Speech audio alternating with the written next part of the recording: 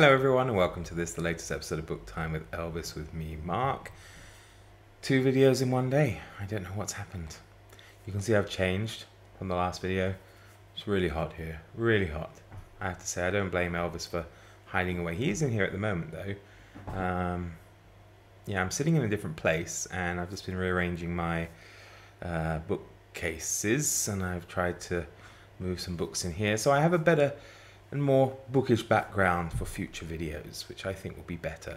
It's definitely more comfortable for me to record in this room, but it's it's a large room, but it's not particularly wide. So yeah, it's a bit strange, the layout, if you actually saw it, but I think for video making, at least through the summer, this should work better.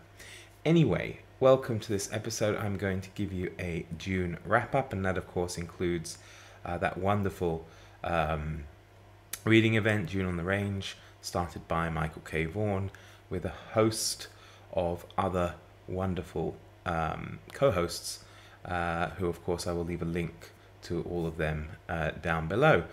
So let's start off with June on the Range then. I read 8 Western novels. Actually, that's not true. I read 7 Western novels, 1 book of short stories, and also a couple of random short stories from a big volume of Louis L'Amour that I have, as well as 2 Lucky Luke comics, or graphic novels if you want to call them that. And it's been wonderful, wonderful experience. I think almost all the books were 5-star reads. They were really fantastic. So let's just run through what I have read in terms of Westerns. I read True Grit by Charles Portis. I've made a separate video about that, as well as I think in the same video I did 3:10 to Yuma and Other Stories by Elmore Leonard, and The Quick and the Dead by Louis L'Amour. I had a stab at Western written by an Englishman, a British man. I did it in the video when I talked about it, and that was Breakheart Pass by Alistair MacLean. And then probably my 2 favorites, actually. Well, no, True Grit was amazing, actually. True Grit really was amazing. So probably True Grit, and then the next 2 would be my favorites. Though to be honest, I really enjoyed all of what I read. They're both by the same author, Glennon Swarthout. The first is The Shootist, and the next is The Old Colts. Another Louis L'Amour, Hondo, which I really enjoyed, and I have spoken about that recently in another video. I've also read Valdez is Coming by Elmore Leonard, which was great. Thoroughly enjoyed that as well. The 2 Lucky Luke graphic novels I read, one was Billy the Kid, Lucky Luke and Billy the Kid, and the other was something in the Daltons, which I've forgotten, but I will put that, you'll see it appear here anyway, so don't worry too much about it. And now I look silly because I'm saying I don't remember it, and then it'll be popping up on the screen, but there you go. And then I've got one called The Isabel Kid by J.T. Edson, which I'm almost finished, but not finished in time to make this video. And also Dead Man Walking by Dead Men's Walk. Why can I never remember the title?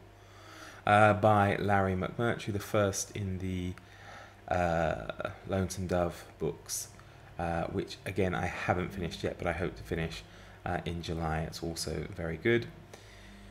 And I did plan to read a Karl May work about Winnetou, which Karl May was a German author writing in the 19th century, and unfortunately I haven't got round to him yet. I will try and maybe do him at some point in the year, because I got the book and I might as well read it, but it seems time has run out for this great event. Though I'm not, to be honest, I'm not going to restrict myself just to reading Westerns in June.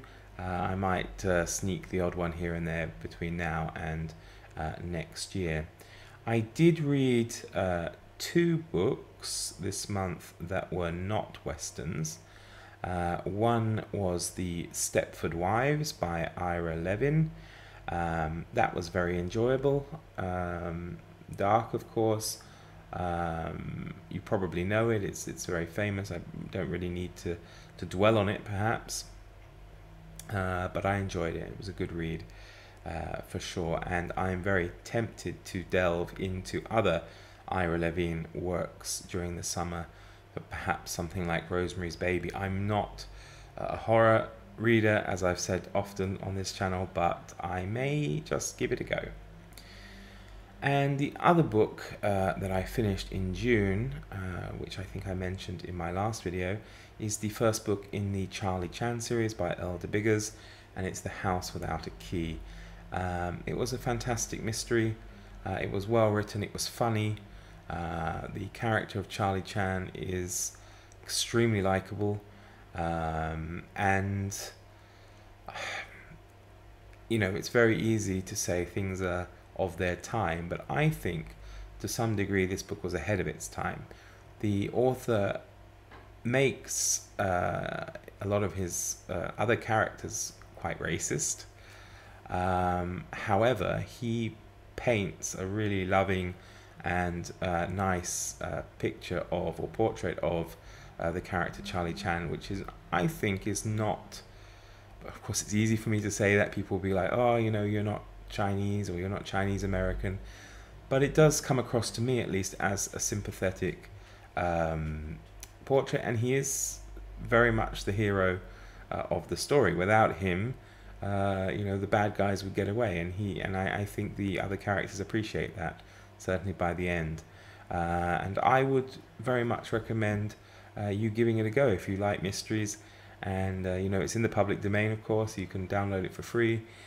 And you know, I'm halfway through, or 3/4 of the way through the second book, and that is also extremely good.